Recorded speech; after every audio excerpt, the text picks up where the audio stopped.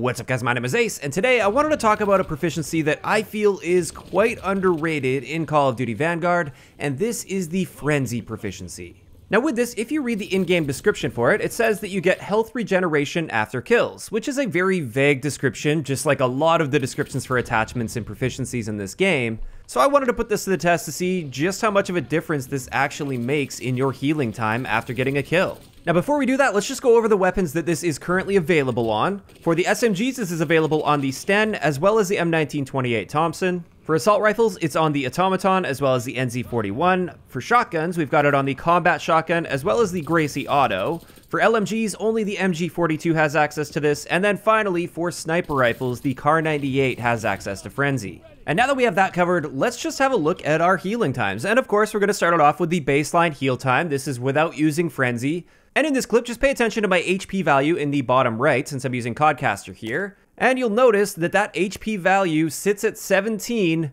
for a full 5 seconds. It's actually a little bit more than 5 seconds, but with frame rounding and everything like that, I'd be willing to bet this is coded at 5 seconds. So that's how long it takes for you to start the healing process. And then of course, there is a healing process after that that will take you up to full health. But I first wanted to isolate this delay before you even start healing. Now let's have a look at what happens with Frenzy, and this happens very, very quickly. As you can see here, from the moment I get the kill, it takes me 100 milliseconds before I start healing.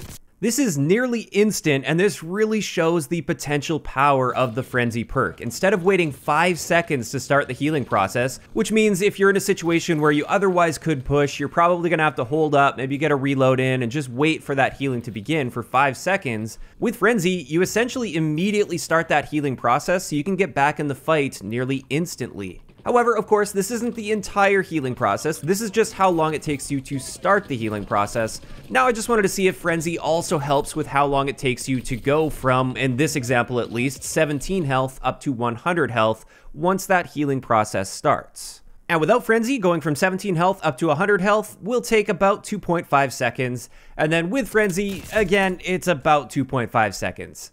In my examples, it appeared a little bit faster, but like I said, there are some inconsistencies with frame rounding and things. And since I am using the Codcaster view here, there might even be a little bit of latency involved. So with that in mind, I would consider these to be effectively equal at about 2.5 seconds. So Frenzy absolutely helps a lot when it comes to triggering the healing process, but it doesn't help you heal up any faster once you start healing.